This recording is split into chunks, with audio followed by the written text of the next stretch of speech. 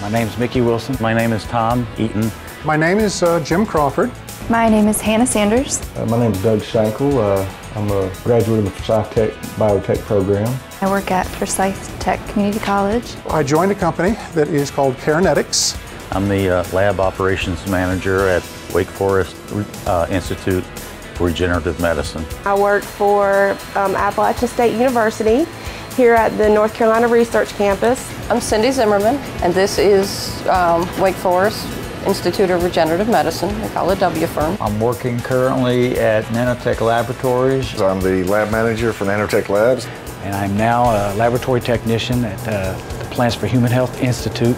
One of the reasons I wanted to go to Forsyth Tech was to upgrade my skills and knowledge in that area.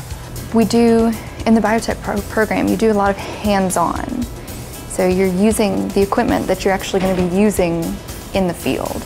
The doctor who hired me told me she was actually impressed by the program going on at RCCC. The skills and the knowledge that I gained in that 2-year program were immensely valuable to me. My education really helped to give me a background so I can, understand what they're talking about, but it's a continual learning process. By going to Forsyth Tech, getting the internship, it got me in the door, and the rest was up to me. I knew that I was prepared for anything that came our way. I love it. I love working here. We have a variety of things that we work on. I guess you could say that it's never boring.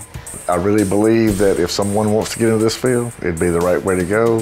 I believe there's going to be many opportunities for people in the future, even here at Nanotech Labs. I'm sort of getting back to what I used to do and what I really like to do. But being able to upgrade your skills makes you much more marketable. So I just like it's not mundane, it's ever changing.